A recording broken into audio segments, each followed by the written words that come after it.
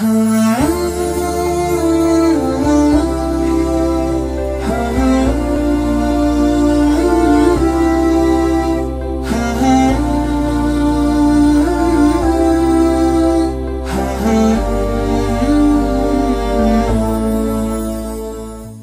the name of Allah, the Beneficent, the Merciful. Respected viewers, brothers and sisters in Islam, may the peace and blessings of Allah be upon you. Throughout history, many women are revered and remembered. These women are typically remembered for their bravery, courage, and even modesty. It is these women who have revolutionized our minds and have certainly given women a lot of worth.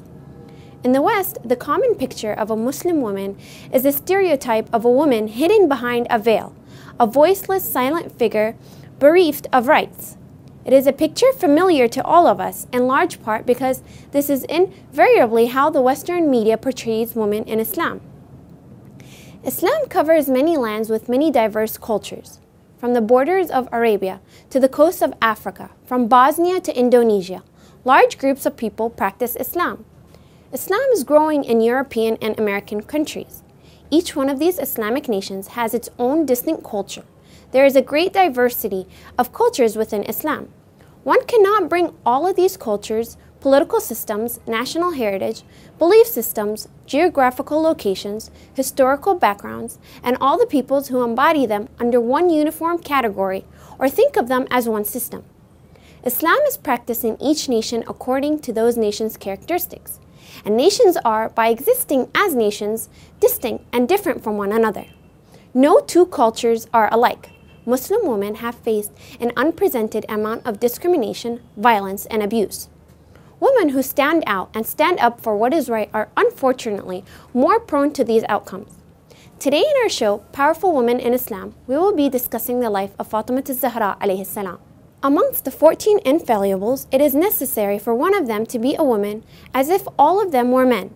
Then all of the advice, recommendations, and teachings which we see directed towards the women of the community, things such as how to take care of one's spouse, how to maintain the home, and how to take care of the children, the style and function of the hijab, how to modestly maneuver within society, patience and submission to God in the face of challenges, and the hundreds of other teachings would have been more mere words which were spoken and simple theological discussion to be studied. It is possible that women of all ages would have said to themselves, if there was at least one infallible woman from amongst all of these people that God sent for guidance, a woman who knew what we as women go through, how we feel, and how our emotions are formulated, then all of these pieces of advice we have been given and responsibilities which have been put on our shoulders would not have been there, as these men just don't understand us. Therefore, the presence of Fatima Al-Zahra alayhi salam as one of the 14 infallibles and her being a role model for women cemented the guidance and teachings which Islam brought and showed us that they are possible to implement in our daily lives. It is not only Fatima Al-Zahra, peace be upon her, who showed this reality to the women, but also people like her beloved daughter, Zainab, peace be upon her, who also becomes the ideal role model and is a grand historical figure for women to follow. Sayyidah Fatima Al-Zahra alayhi salam is the daughter of Prophet Muhammad, peace be upon him, and Sayyidah Khadija, the daughter of Khuwaylid. May the Almighty be pleased with her. Sayyidah Fatima was born in Mecca on a Friday, the 20th of Jamad al-Thani, in the 5th year after the declaration of the prophetic message, which corresponds, according to the Christian calendar, to the year 615. A number of chronicles quote her mother Khadija narrating the following about the birth of her revered daughter. At the time of Fatima's birth, I sent for my neighboring Qurayshiyat women to assist me. They flatly refused, saying that I had betrayed them by marrying and supporting Muhammad. I was perturbed for a while when, to my great surprise, I saw 4 strange, tall women with halos around their faces approaching me. Finding me dismayed, one of them addressed me this: "O Khadija, I am Sarah, mother of Ishaq. The other 3 are Mary, mother of Christ, Asiya, daughter of Muzahim, and Kulthum, sister of Moses. We have all been commended by God to put our nursing knowledge to your disposal." Saying this, all of them sat around me and rendered the services of midwifery till my daughter Fatima was born. The motherly blessings and affection received by Fatima alayhi salam were only for 5 years, after which Khadija left for her heavenly home. The Holy Prophet brought her up thereafter. The Holy Prophet said, "Whoever injures bodily or otherwise Fatima, he injures me. And whoever injures me, injures Allah. And whoever injures Allah, practices unbelief." O Fatima, if your wrath is uncured, it incurs the wrath of Allah. And if you are pleased, it makes Allah pleased too. The Prophet ﷺ taught Fatima ﷺ divine knowledge and endowed her with special intellectual brilliance, so much so that she realized the true meaning of faith, piety, and the reality of Islam. But Fatima ﷺ also was a witness to sorrow. And a life of anguish from the very beginning of her life.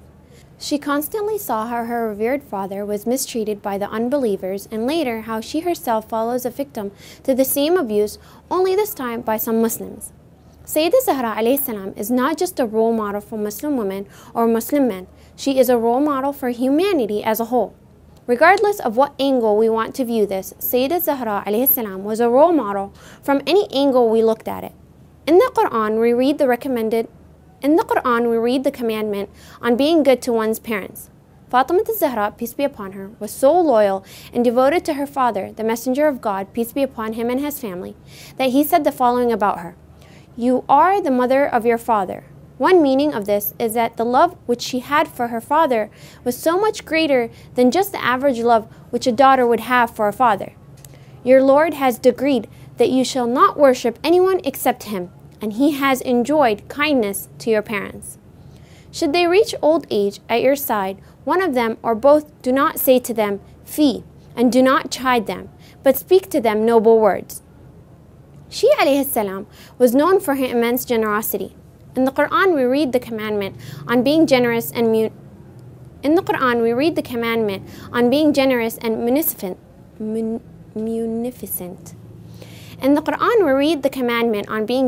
and munificent. On the night of her wedding, when Fatima Al-Zahra, peace be upon her, was making her way to her husband's home, she was wearing a new wedding dress. Historical accounts narrate that a poor woman approached her or came to the door of the house she was in and asked for clothing to cover herself with. Rather than giving her the old dress which she had, she actually gave away her brand new wedding dress and wore her old clothes on her wedding night. You will never attain piety until you spend out of what you hold dear, and whatever you may spend of anything. God indeed knows it.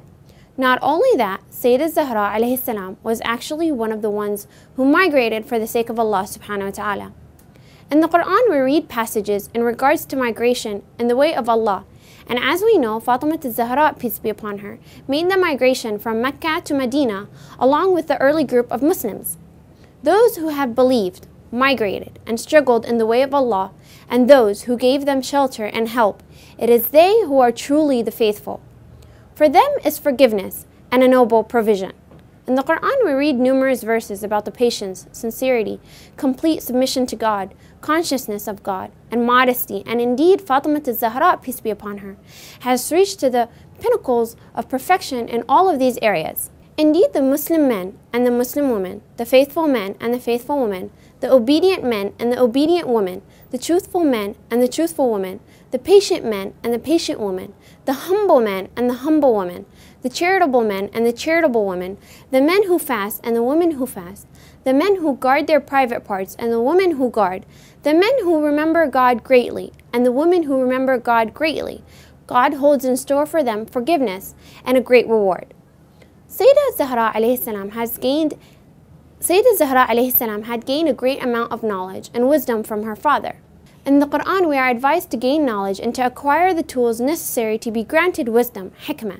And indeed, this regards Fatima Al-Zahra, peace be upon her, shone bright as she has a book known as the Mushaf of Fatima, which the infallible Imams would sometimes refer to when they wanted to acquire information on events which would take place in the future. In the Holy Quran, we read in the name of your Lord, who created man from a clinging mass. Read, and your Lord is the most generous, who taught by the pen, taught man what he did not know. From the life of Sayyidah Zahra, peace be upon her, we learn to be determined and not allow anything to stand in our way. We learn that life is not easy and that we have to be patient and be thankful with what Allah subhanahu wa ta'ala has planned for us. In the Quran, we are spoken to in regards to working, striving and struggling. And when we glance at the life of Fatima Al-Zahra, we see that on many occasions her hands were clawed and bleeding from the amount of work which she used to perform. And that nothing belongs to a person except what he strives for, and that he will soon be shown his endeavor. In her dictionary, arrogance and cruelty was not present. In the Quran, there are verses in regards to showing justice in all aspects of life. And when we study how Fatima Al-Zahra dealt with her housemaid, Fidda, and how she divided the daily tasks of the house, we see how she enacted justice in her life. Indeed, God enjoys justice and kindness and generosity towards relatives, and He forbids indecency, wrong, and aggression. He advises you so that you may take admonition. In the Quran, we are addressed in regards to having faith in the next world, and that we should yearn for the next life. And indeed, Fatima Al-Zahra, peace be upon her, heard from her father that she would be the first person from this nation to leave this world and join him in the next life, while the hereafter is better and more lasting. By studying and understanding these few examples from the life of this illustrious woman, we are fully appreciate that Fatima Al-Zahra, peace be upon her, is a practical and real-world example of the verses of the Noble Quran. Despite the fact that amongst almost all civilizations of yesterday and today, and within the poems, stories, and examples which are often recounted, women have almost always borne the brunt end of the stick and have constantly been humiliated and denigrated, and have always been considered as a thing which must be associated to someone else in order to gain some identity, and that woman has always been looked upon as being the weaker gender. The Quran has shown us that not only for all women, but rather for all men as well. Thank you very much for tuning in, and we hope to see you in the next episode. Assalamu alaikum wa rahmatullahi wa barakatuh.